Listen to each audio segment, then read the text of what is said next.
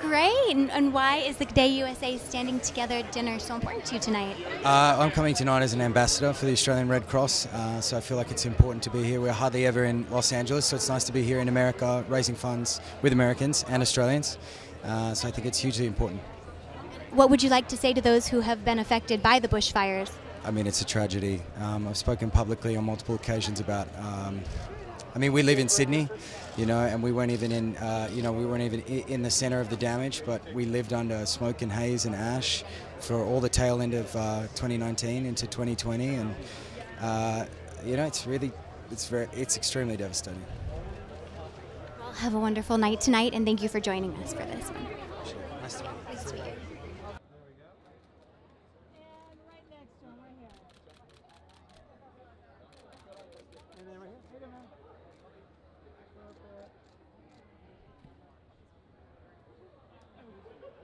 Together, guys.